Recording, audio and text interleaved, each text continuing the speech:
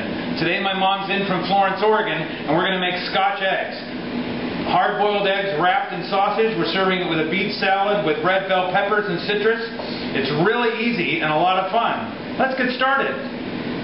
These are our ingredients. We pre-boiled these eggs because otherwise peeling them hot would be impossible. So cold, peeled, hard-boiled eggs. Sausage, fairly well browned. You don't want coarse ground because that doesn't clump together properly around the egg. Then when we've got the sausage around it, we're going to roll it in Parmesan cheese, breadcrumbs, and black pepper.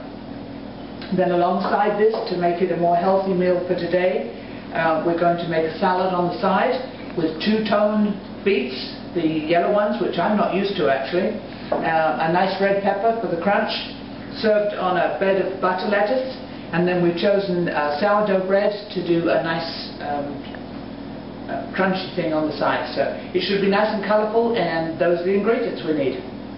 Okay, so here's the setup. We're going to wrap hard-boiled eggs in sausage. And you don't want to use too much. This is actually the finished product. It comes out sort of round. Let me zoom this in here.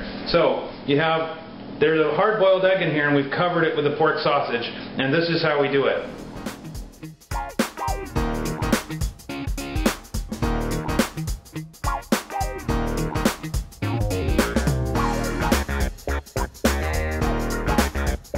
Okay, here's the number one tip. See on this egg here where you've got where the egg is showing? You want to make sure that you completely cover the egg, because if you bake this and egg is showing, the egg will crisp, and we want the moistness of the egg to combat the crispiness of the sausage on the outside. So just push that in and make sure you completely cover your egg with sausage.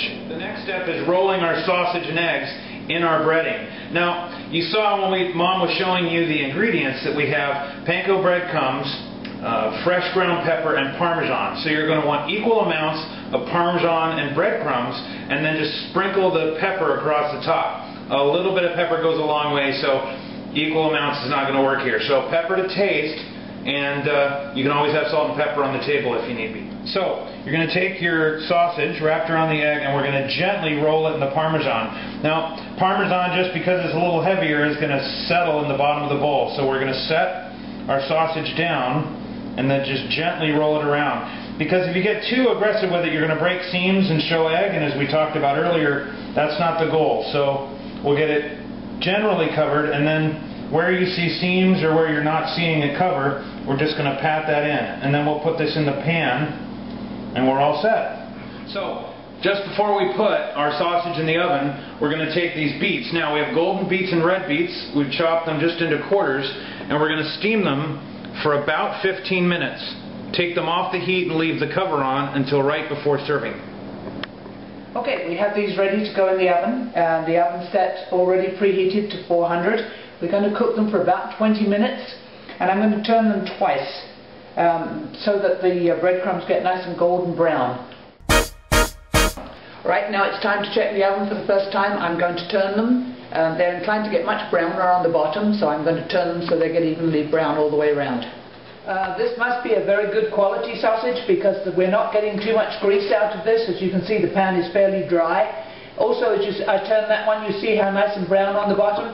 So I've turned each one, and this section of it will get extra brown now. But we're not going to have to mop the grease out of this pan because it's such good sausage. So back in for another 8 minutes, and we'll check them again in just a minute. So here's our plate of Scotch eggs. The hard-boiled eggs wrapped in sausage, nice and moist in the center. Our two different kinds of beets, red bell peppers, butter lettuce. We're going to serve this with a plate of mixed citrus. We have pink grapefruit, white grapefruit, and mandarins. Very balanced. You know, for a meal of eggs and sausage, this is looking pretty good. So this has been another edition of Bob's Kitchen along with Chef Mom here. Have a great day.